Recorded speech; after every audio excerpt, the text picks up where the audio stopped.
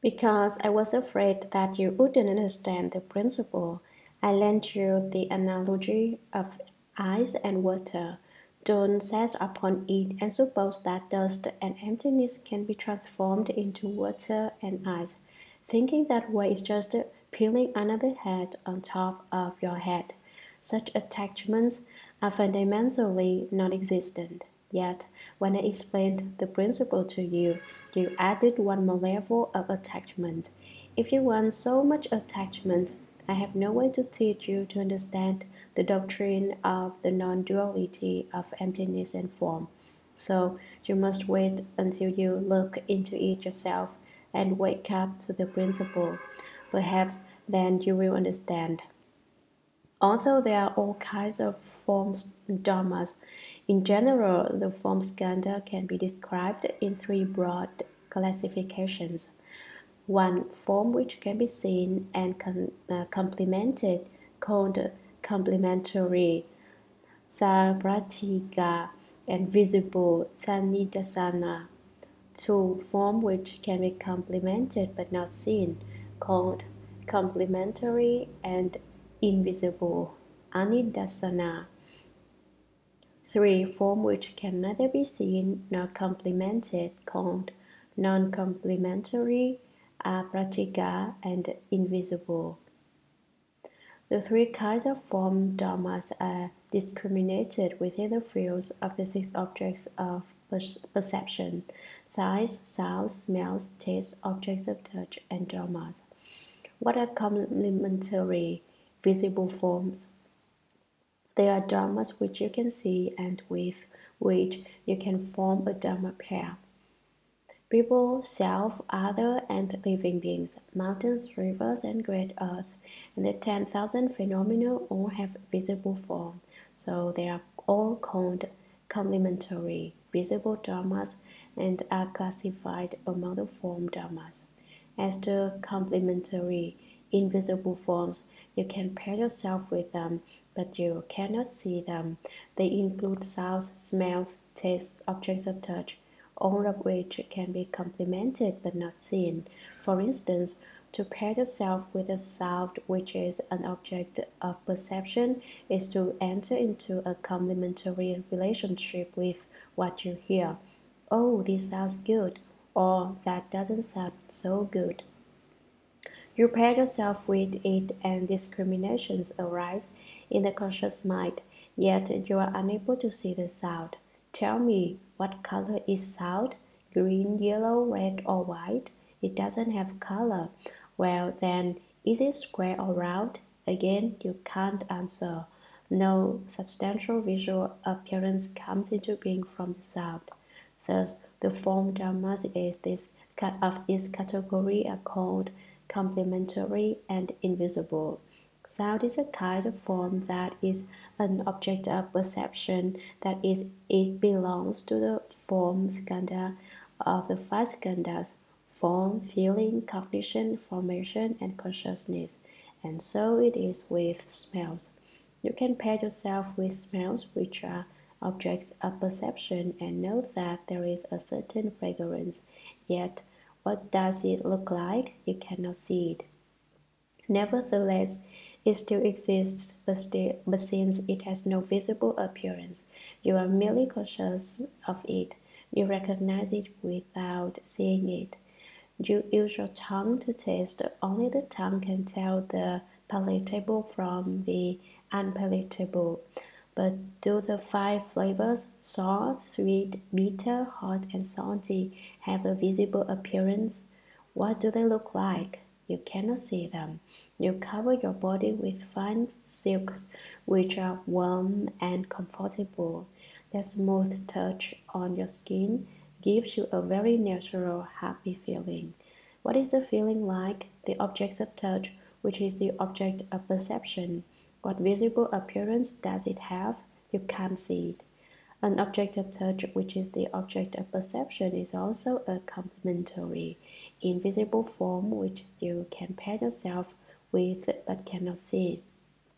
Perhaps sights, sounds, smells, taste, and objects of touch, the first five of the six objects of perception, have passed by, or perhaps they persist in your mind consciousness where they only leave a shadow, which is what is the shadow? Your eyes, for example, see a color and your mind consciousness knows.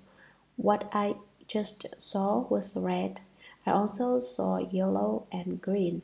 Although the color has gone by, its trace remains in the mind consciousness. Only its shadow is left. The same is true of sounds, smells, tastes, and objects of touch. Maintain that a certain phenomenon exists, and it has already gone past. Maintain that it does not exist, yet you remember it. Although the objects of perception are no longer present, although the events are past and the feelings gone by, shadows are stored in the mind consciousness, and these are called dharmas, the sixth of the six objects of perception. It belongs to the form skandha, but is classified as non-complementary and invisible. Because as soon as you try to pair yourself with a dharma which is an object of perception, you find that it has already disappeared and no longer exists.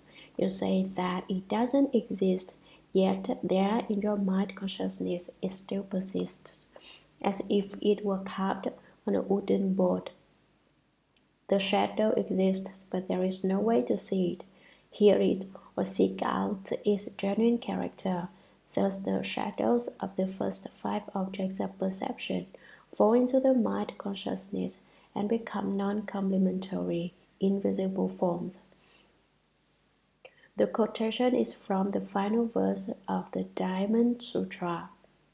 All conditioned dharmas are like dreams, illusions, bubbles, shadows, like dewdrops and a lightning flash. Contemplate them thus. Feeling, cognition, formation, and consciousness. Sutra. So too are feeling, cognition, formation, and consciousness. Shariputra. All dharmas are empty of characteristics. They are not produced, not destroyed, not defiled, not pure, and they neither increase nor diminish. Commentary. The form skandha is this way, and so too are the other four skandhas: feeling, cognition, formation, and consciousness. They are of the same nature as form, just as the form does not differ from emptiness, so too feeling does not differ from emptiness. Emptiness does not differ from feeling. Feeling itself is emptiness. Emptiness itself is feeling. Cognition does not differ from emptiness. Emptiness does not differ from cognition. Cognition itself is emptiness. Emptiness itself is cognition. Formation does not differ from emptiness. Emptiness does not differ from formation. Formation itself is emptiness. Emptiness itself is formation. Consciousness does not differ from emptiness. Emptiness does not differ from consciousness. Consciousness itself is emptiness. Emptiness itself is consciousness. Therefore, the sutra text says, so too are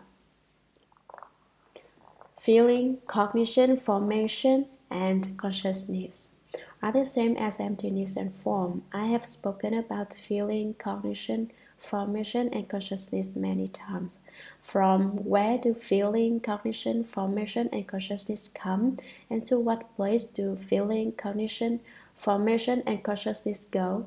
Ultimately, what are feeling, cognition, formation, and consciousness? We should understand what their substance is, for through understanding their substance, we will understand their function. When we understand their function, we will know how to defeat them. We will employ some rather superficial levels of reasoning to explain this. What is form? The body is included among the form dharmas. Since it is form, it is called the form body. Your form body has an appearance, but when you seek for its origin, you will find that it is empty. These two I have explained many times. When the four great elements, namely Earth, water, fire, and wind unite, the body comes into being. This is what is meant by having a form. Working together, the elements establish a corporation. The corporation comes into being from the four conditioned causes. Earth, which is characterized by solidity and durability. Water, which is characterized by moisture. Fire, which is characterized by warmth. Wind, which is characterized by movement. When the four conditioned causes disperse, each has a place to which it returns. Therefore, the body becomes empty.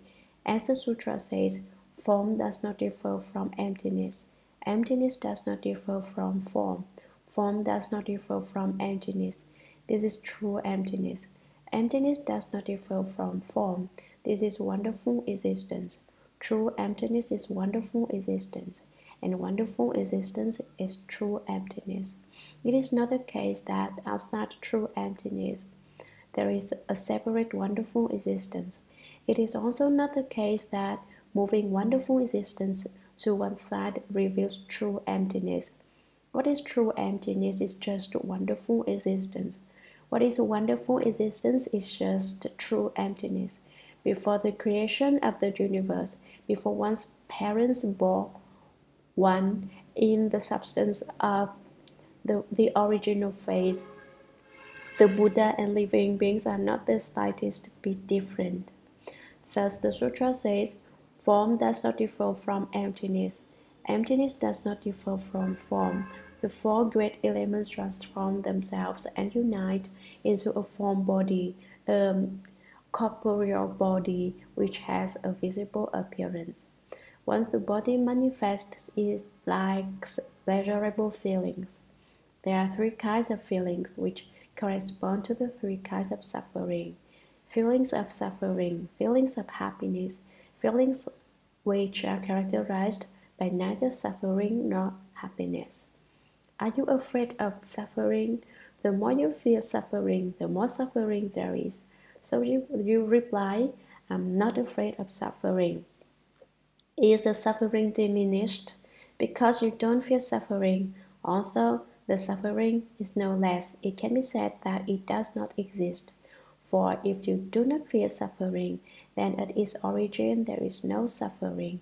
If you are afraid of suffering, the more suffering there is, the more you are aware of it. The more you are aware of suffering, the more and more suffering there is. When you experience the feeling of suffering, you feel that of all the people in the world, you are the one who suffers most. Everything is felt to be suffering. I have a disciple who feels this way. When he lectures on suffering. When he eats, he likes to eat bitter things. In Chinese, the character Hu means both bitter and suffering. But when it comes to doing work, he doesn't like suffering and he's annoyed by hard work. He likes happy work. In this world, happy work is rarely encountered, and if it is simply the result of having suffered. Feelings of happiness refer to all kinds of pleasure. You feel that owning a car will make you happy, but after you buy the car, you want an airplane. When you own an airplane, you want to buy a sailboat, and you want to take a rocket to the moon. But you get sick, and there are no doctors on the moon, so you die on the moon and become a moon ghost. Is that being happy or is it suffering? You have become the ghost in the moon. Happy feelings are a cause of suffering. Some say they are pleasurable, but they fill up your mind with bigger and bigger pieces of dirt. You ask, how can all those kinds of false thinking stop? Should one have feelings which are characterized by neither happiness nor suffering? One could say, I don't wish to suffer, and I also don't wish to be happy. I just want to make it through one very ordinary life and forget it. Not bad. In this one life, you can say that you broke even. You did business and didn't make a profit, but you didn't take a loss either. You didn't make money, but you didn't lose any. the initial assets were 50 million and you still have 50 million. No gain and no loss. That is what is meant by feelings which are characterized by neither happiness nor suffering. But you wasted effort and did business in vain. You came into this world all confused and you leave it all confused. Your wealth has not been well established and your accounts have been mismanaged. Consequently, this is called coming and going in confusion. It earns more confusion and there is no interest in it. As for cognition, you certainly must have false thoughts if you want enjoyment. You can't be without it. How can I think of a way to buy a car? How I can buy a beautiful home? How can I think of a way to buy a steamship, an airplane? Your false thoughts fly back and forth and your hair turns white. Why? It turns white from false thinking. As soon as you begin false thinking, your hair starts turning white. When you lie in your bed at night, you have 1,000 plans, as I have said before. Sometimes you get up early to act on them. Sometimes sleeping seems nice, and you just sleep. Formation is basically to act out karma, that is to really act upon your false thinking. Now I will tell you about the 5 skandhas as they are found in your body. 1. The body is a form skandha. 2. Once you have a form skandha, you then have feelings of enjoyment and pleasure. 3. You want pleasure and so you give rise to false thinking, which is cognition. How can I get what I want? How can I actually indulge in pleasure? 4. You have to go and do it. This is formation. 5. Acting requires a certain amount of wisdom, a consciousness which is a kind of small intelligence about a hair's worth. If you live in a small wisdom loft, then you only take care of small wisdom undertakings with your small wisdom, a small bit of wisdom in a small loft. Can there be any great development? No. No big business is done by the very small company in the very small loft. You must have wisdom to help you actually carry out your plans. When you have a plan and actually put it into effect, then you can accomplish the aim of your false thinking and obtain the pleasure you sought. You then supply your body with what it needs and seeks. Your body achieves its aims. Oh, enjoyment! The enjoyment lasts about 5 minutes because of the excessive exertion. Your blood vessels rupture and then death comes. You can say that the enjoyment didn't last long. What was it all about? It was just the 5 skandhas.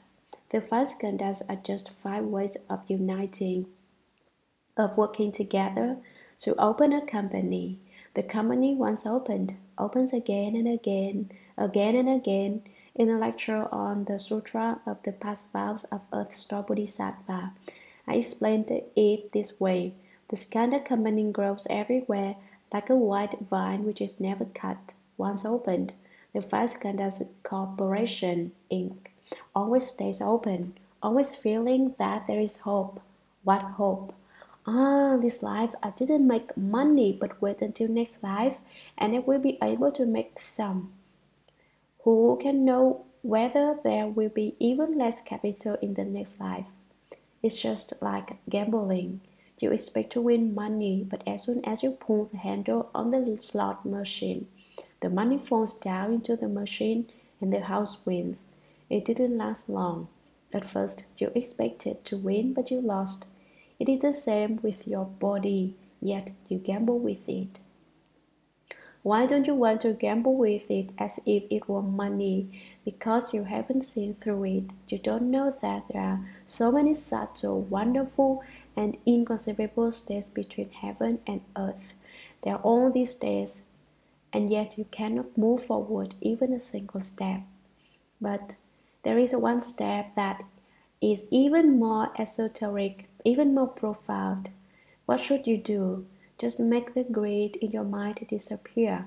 That is to neither make money nor lose it. That way you can preserve a little of your original share in order to cultivate. That is what is called returning to the original source. Then you can return home. This lecture series was given at the Buddhist Lecture Hall at 125 Waverly Place, San Francisco. This reference is to a portion of the BLH where students studied. 2. 受益点本分. The phrase is also sometimes used to imply mind your own business or be content with your own lot. Feeling, cognition, formation, and consciousness. Verse. Feeling, cognition, formation, and consciousness are like emptiness and form. Again, he calls Shariputra, pay attention, listen. All dharmas are empty of characteristics, lacking of nature of their own, not produced, not destroyed. They silently pervade, not defiled, not pure. They are separate from corrupting filth. They neither increase nor diminish, enlighten the dark and mysterious middle. In the pure and deep ultimate silence, all creation is transcended, a sudden awakening to the original perfect fusion of self and dharmas. Commentary. The three kinds of form: complementary visible form, complementary invisible form, and non-complementary invisible form were explained above. Encompassed by those three general classifications is the further distinction of even kinds of form dharma. The other five perceptual faculties, the eyes, ears, nose, tongue, and body, and in addition, the six objects of perception, sight, sound, smells, taste, objects of touch, and dharmas. The five perceptual faculties pair themselves with the six perceptual objects. Taken together, they comprise the 11 kinds of form dharma, which are found within the three more general classifications of form.